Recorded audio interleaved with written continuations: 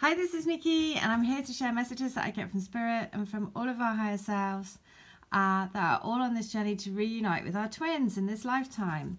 And so I do channeled letters, and then these books are the letters that I've channeled for people between their twins and their higher selves.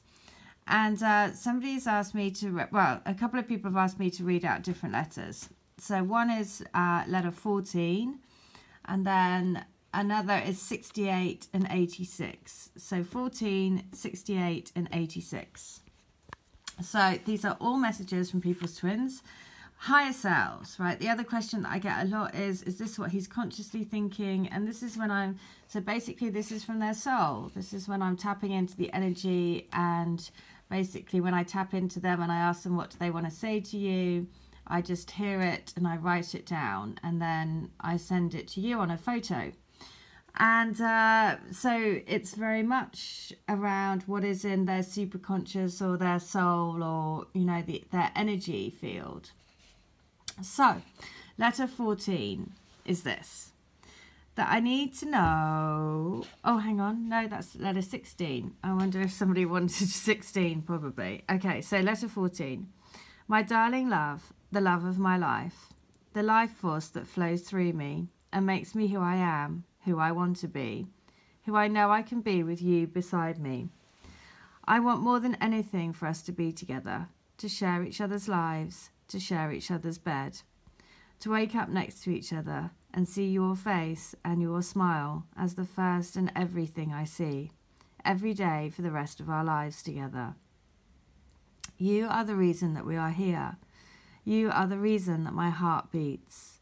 My heart is only yours, and I feel you in my heart, see you in my mind, and desire you with every part of my mind, body, and soul.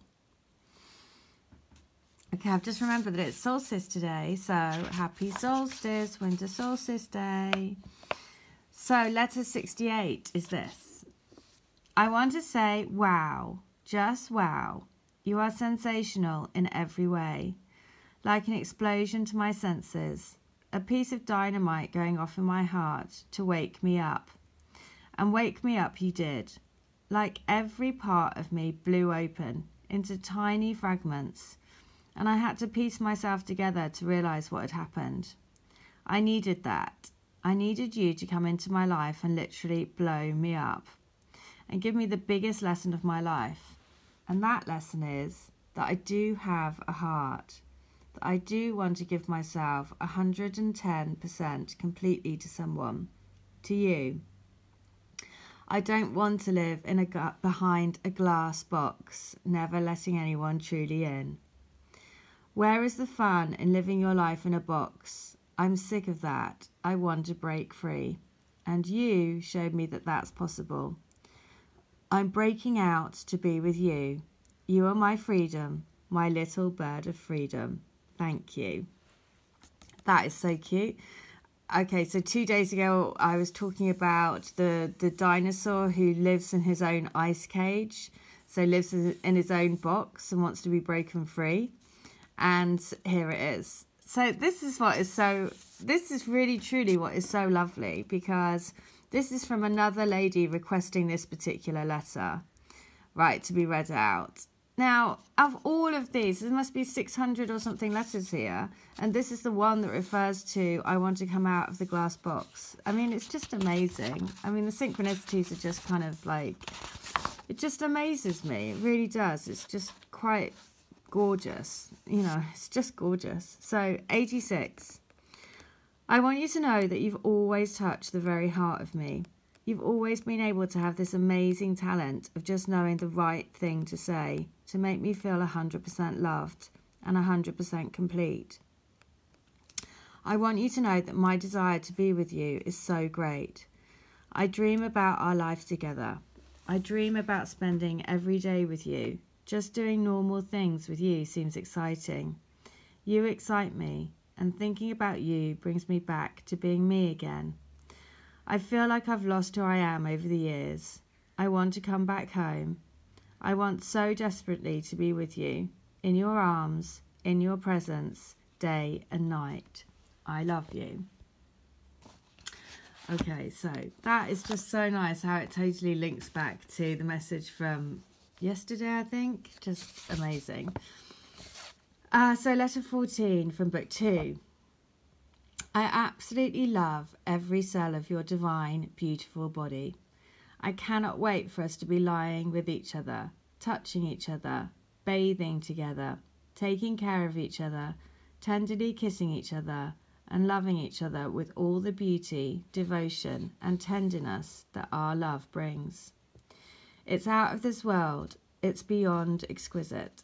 It's purely divine in every way. The warm feeling of being held in each other's arms, and the knowing that there's nowhere else we'd rather be. That in that moment, the world around us could stop, because we are each other's world, each other's universe, each other's everything. There is nothing I want more than to be with you, all of you, every day, every second, for eternity.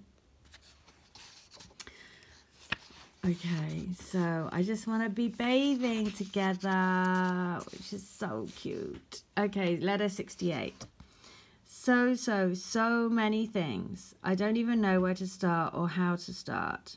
No words can really describe this whole experience and what meeting you has done to me, and literally turned my life upside down, and so I don't know whether I'm coming or going. The one thing I do know is that all roads keep leading me back to you, no matter where I go or how far I go or what I do. I cannot get you out of my head. I have never felt like this about anyone. You are the only woman that has had such a powerful impact on me, on my soul, on the very mechanics of what makes me tick. I've had to question everything, and all answers all lead back to you. You are my soul, you are my light, you are the love of my life. Oh, so, just all of these letters just lead to that thing about a heart awakening more and more and more to their soul. And that's what we're doing, with, the winter solstice, every full moon, every new moon, we're just lifting our energies more and more and more and opening up to living a heart-centered life. And of course, the more that you live in your heart, the more that you listen to your heart, the more that your twin will naturally do the same, because basically you're melting your own ice cage, right? If you think of both of you in a block, in an ice block, and the more that you live from your heart, it just melts it gradually for the both of you. So I think Emily from Twins in Union, she's just done, just came up as a notification for me. She is somebody that also reads, she reads the letters from the books I think she might do in this read, I'm not sure. But go check her read out, because she is also very much in tune with these messages. So Twins in Union, Emily, go and check that out. So, letter 86. What were you thinking, and why would you do that?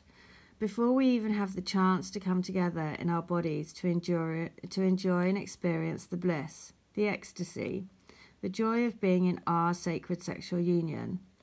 I just don't understand why you don't go into your heart, deep within. Call out to me to help you, because I am here. Reach out and put your hands in mine. Clasp your hands to your heart and breathe me in. In those times when you feel there is nothing left, know that it is the exact opposite. It is worth fighting for. It is everything that we came here for. It is love. Don't let the dark take hold. Ask to be taken to the light. Now, I actually remember that letter, and that the lady that requested that letter was having a really difficult time. And so that's why her twin was saying to her, why would you even do that? And why would you even think that? Just go into your heart and listen to me. So, yeah. Okay, so 14. There's a bell ringing in my heart, and just like a church bell, when it chimes, the sound is getting louder and louder. It tingles in my soul, reverberates through my being, and it rings out your name. I just don't know how all of us is going to happen and how I'm going to make it happen. I know that in my heart of hearts, I want you. I want to be able to love you with no barriers, with no fears. I don't want to hold any of me back. I want to be 100% there for you, for us to share our beautiful love and hearts with each other, to be in peace, love, and harmony. Okay, so again, I was referencing the barrier the other day because there was a story on the radio about a guy who fell in love. She broke his heart. He said that he put up this huge barrier and he'd live behind the barrier for the rest of his life. And I was saying that's exactly what we're doing. Don't ever underestimate the amount of time and constant compassion and never giving up that it takes to really get through someone's barrier if they've been deeply hurt and affected in the past. And of course, that's what we're doing. We're taking a big collective piece of that barrier, So it's not just your barrier. It's like your twins and your past lives and your collective piece of the pie that you're taking, because you're part of a bigger picture and you're part of the whole divine plan to bring love to the planet. So don't forget that you're taking a big piece of that big piece of fear-based energies and transmuting them into love. And so it's not just an individual thing. You have to lift yourself up out of your own individual dynamic and to see the whole picture and to realize that you're doing it as a whole and as a collective. So, letter 68. Hello, I've been wanting to tell you that I love you for a while. Our connection drops in and out, and I can feel it super strong sometimes, but then it goes dead.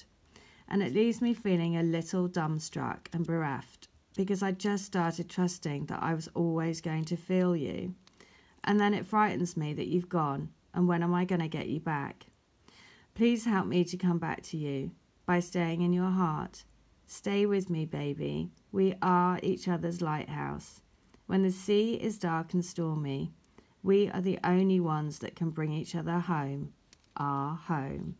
Oh my God. So yesterday on the radio again, the message yesterday was stay with me. And that letter also references about saying stay with me. Really quickly, the radio story yesterday was a guy, he was dying of cancer. His son was helping him do a bucket list. The bucket list was that he had written a song 30 years ago and he wanted to have that played on the radio. They played it on the radio for him, and the song that it was Stay. And it was talking about how he wanted the love of his life to stay with him. So again, just all of this emotional outpouring that he'd basically kept inside for 30 years. And part of his bucket list was to have that let out. And so they played it on the radio for him, and it was amazing. So another message from the universe to say dreams really do come true. Okay, so this is the last letter, 86. There's 1,000,001 things that I'd like to tell you. How the hair falls on the back of your neck, and how I want to be able to tickle your nose every day and pinch it between your fingers. I want to be with you when you wake up in the morning.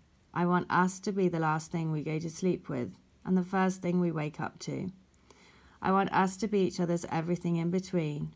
I want us to grow old together, to experience life together, to be each other's world. You mean the world to me. You light me up like a big old nuclear power station. There's nothing that can stop us. Okay, so what really strikes me about that is the very first letter that I read out, and this last letter, it's like two bookends either side. They had the same message, very similar message about, I want you to be my everything. I want to wake up with you. I want to go to sleep with you. I want you to be the first thing that I see in the morning. And so that's the message. The top and tail of the message is they want you in the morning and they want to see you in the evening. And they want you to be there, everything in between. So there you go. Gorgeous messages today. Happy winter solstice. Okay, take care. Bye.